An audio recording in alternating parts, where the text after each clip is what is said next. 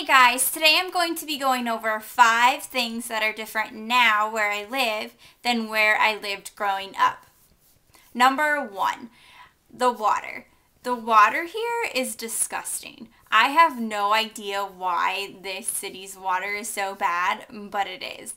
It has a horrible taste, it smells, I don't like showering in it. We tried getting a filter once and it did not work. So I have totally become one of those snobs that has to buy like the jugged water. So if you see me in the grocery store, it's probably because I need water. And thankfully water is not expensive, but then again I still wonder why I'm paying for it. But I guess I am paying for better water. But still, first world problem, right? Anyway. Moving on. No. Okay, number 2, the dog rules. I found out recently that if I let Daisy like into the backyard or into the front yard without me going out as well, and she gets like picked up or like a cop sees her, I can be fined with a misdemeanor. Misdemeanor. Yeah.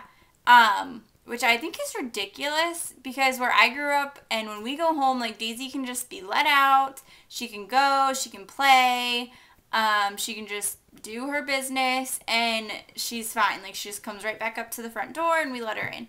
So I understand that like I live in a populated community where back home, like I knew my neighbors and like I didn't nearly have as many neighbors there as I do here.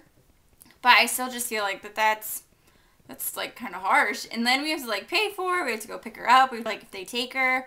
So I was just really shocked at that. And yeah, I was really shocked. Number 3, the high schools. I have passed 3 high schools in just the little suburb that I live in. And those are public. I haven't even looked up to see if there's like private or like charter. So that means, like, there are a lot of high schoolers here. And where I grew up, like, there was one high school to each other.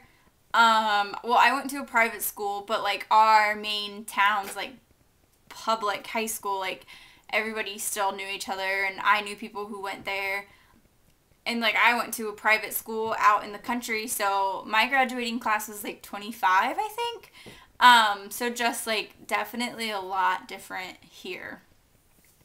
Number 4, people can't drive in the snow. People can't really drive here in the rain either.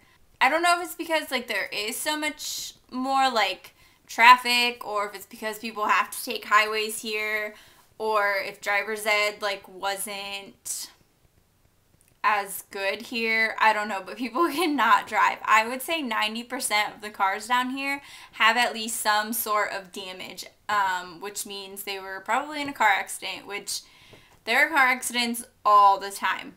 So I'm sure that this city has like a high insurance rate. It would have to. Okay, so last but not least is number 5. Locking my car / house. I cannot go like into a store without locking my car. I can't leave my car unlocked here.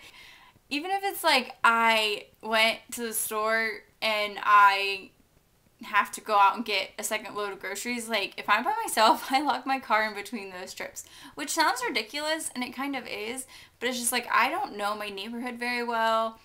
I just moved in October, so it's like nobody's out in the winter, so like I haven't got to meet all of my neighbors. I live in like a higher populated community. I even lock my door. Like me and my husband lock our door when he's home. It's just completely different. And like back home, like we didn't always lock our cars and like we never locked our house. I mean, we did sometimes like at night, but like I could go to church and I wouldn't lock my door. I mean, part of that was we did live in a smaller neighborhood, but I just think like it was different. It was completely different. And I mean, these are all things that I'm adapting to and I'm getting used to, but I thought I would just share them with you. If you have any comments or tips or I don't know, like things that you think will make me feel better about locking my door and buying bottled water, go ahead and leave a comment below and like my video and subscribe to my channel. And I will be back soon.